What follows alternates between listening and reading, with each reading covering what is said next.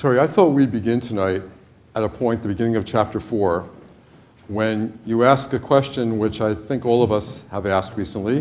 Why are the most unlikely people, including myself, suddenly talking about God?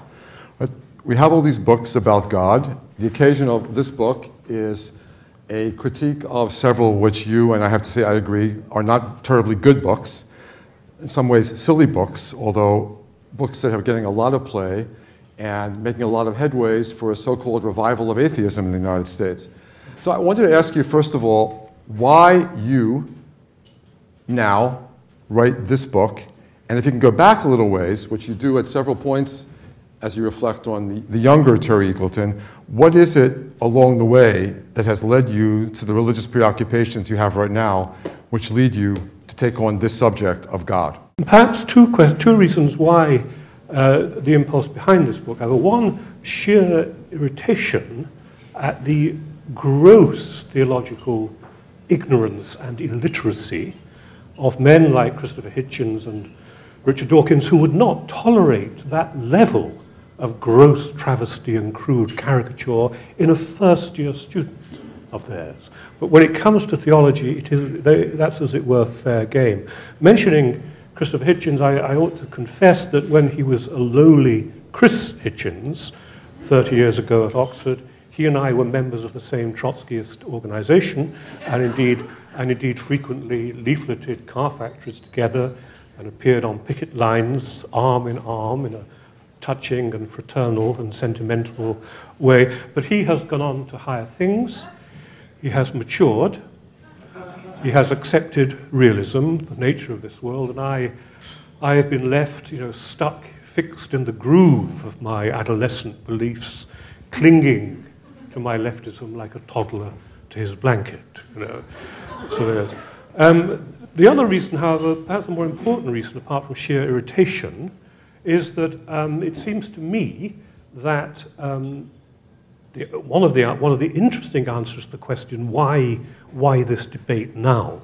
Why has God reappeared on the historical stage after what one might have thought would be a well-earned retirement? In which, having bitterly regretted he'd ever created a single particle of this awful bloody world, he simply swanned off, and took a good rest. Why has he suddenly, with a certain indecent haste, been swept back into the limelight?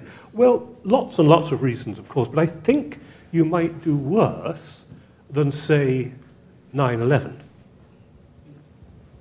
I mean, of course, the recent 9/11, not the previous 9/11. Yes, not 9/11, 1971, the date on which the American government violently overthrew the democratically elected government of Salvador Allende of Chile and put in its place an odious puppet dictator who went on to kill far more people than were killed in the World Trade Center.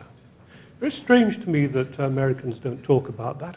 I don't hear that on television or read it in the newspapers. So it's not that 9/11 I'm talking about, it's the latest, not as it were, your perpetrated 9/11, or 9/11 perpetrated on you. I think that one of the most disreputable aspects of the so-called new atheism, and I don't mind people being atheists, some of my best friends are, in fact, some of my best friends are Americans. My wife, for example, and 2 of my 5 children. Which, as Samuel Beckett said about one of the 2 thieves on Calvary being saved, is a reasonable percentage. Yes. I think that one of the most disreputable aspects of the new atheism is the fact that it operates wittingly or not, in some cases wittingly, I think in the case of Hitchens, probably not so much in the case of Dawkins, I don't know about Harris and co., as the sort of intellectual wing of the war on terror. Now, Dawkins, to do him justice, very stoutly opposed the criminal and illegal adventure in Iraq, and I think feels the same about Afghanistan. Hitchens, of course, had no such compunction. But I think, you see, that there's emerging here a new and rather ugly cultural supremacism in the West, which is now not like the old, gung-ho imperial supremacism, but is a sort of liberal one. The very people who are supposed to be the guardians of the liberal flame, in my society at least, the Salman Rushdies and Ian McEwans and Martin Amoses, the liberal literati, are the ones who are most visceral and offensive and panic-stricken, and indeed, in some cases, openly Islamophobic. Openly Islamophobic. The line between a critique of that hideous ideology, which is radical Islam, and a critique of the Islamic faith is constantly and deliberately, I think, crossed by these people again and again. I think that's a very worrying and ugly phenomenon, not least when, as I say, it's spearheaded by the very types you would have thought would not have panicked at the first attack. Yes? Liberalism is valuable insofar as it can retain its values under pressure from ugly forms of illiberalism. So far, I think the story is not good in that respect. So there is, Arnie, to come back to your point, I think there is a political context to new atheism. I don't say there's a direct link, and it's not a conspiratorial matter, but I think that's one of the things that interests me in this remarkably cheap and extraordinarily attractive book that I wrote.